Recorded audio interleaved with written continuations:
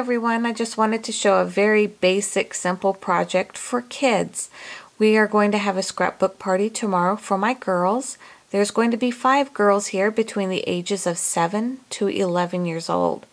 So I needed to make this project very, very simple, something that they could all crunch out in a relatively short period of time for the attention span of all of them.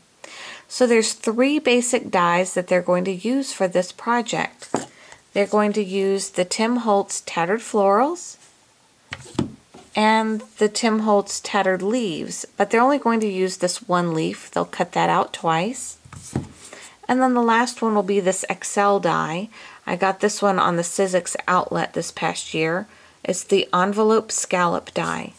So pretty much that's the whole project. It's those 3 dies, and the page itself is with that envelope die, and they'll make a basic tag like this and just use a circle punch. I'm sorry about the ink. I have just finished this project and I have ink all over me. And they'll also learn how to cut out their little hole on the back side. So that's the idea. It'll be 6 pages. Only the front page will have the flower. They'll distress all the edges and add a brad, and hopefully this will be simple enough for all of them. So I'll try to take pictures of everyone's completed projects tomorrow.